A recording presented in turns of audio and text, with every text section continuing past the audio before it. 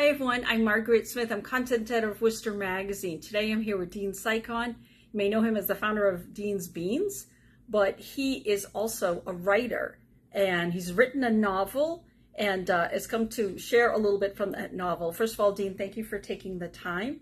Your novel is called Finding Home, Hungary, 1945. Tell us a little bit about the passage you're going to read for us.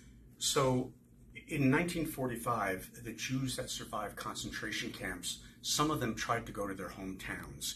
This is the story about a number of them who tried to return to a very small town in Hungary called Laszlo. So the scene opens after each of these three characters has tried to return to their home or their business, only to find it taken over by other people. Okay. Well, we look forward to hearing a little bit. If you could read that section for us. Sure. Would be wonderful. It's Eva, 18-year-old Eva Fleiss, and then two men, a butcher named Oscar and Josel, who's a baker. Eva, the world is so chaotic right now. The war is barely over and everyone is just trying to move on and make sense of the madness. We have suffered so much, but the people of Laszlo are in shock too. Many of them lost sons and brothers in the war. Imagine being on the other side of that door for a moment. What a shock the woman must have felt when she opened it and realized who you were. We need to give this time. We must have faith that our neighbors will come to their senses and give us the justice we deserve. We have to be sensitive to their pain, just as we want them to be sensitive to ours. Sensitive to their pain, Josel and Eva turn to see Oscar charge into the kitchen. Their pain is nothing compared to ours. When we do Shabbos tonight and I reach out my hands to bless over my children, no one will be there to receive it. He placed his hands out before him, then clenched them back and drew them into his chest. I have nothing. His longing permeated the air. Josel tried to placate the distressed butcher. Oscar, please, we were only... And who's going to come to their senses? The police are the same ones who loaded us away. The men who worked with the Arrow Cross and the Germans are still walking the streets of Laszlo.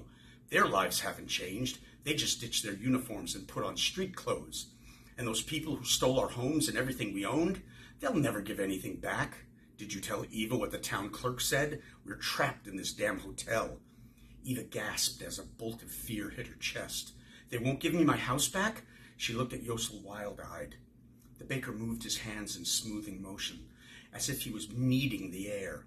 Oscar, you heard the town clerk this morning. If people don't return our property, we have legal means. Oscar barked a protest. Josel continued, I know it won't be easy, and it'll take time, but there are good people in Laszlo.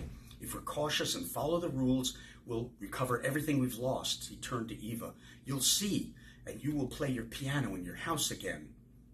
The butcher picked up a slab of dough, stared at it until his anger seemed dulled by sorrow, and thumped it back on the table.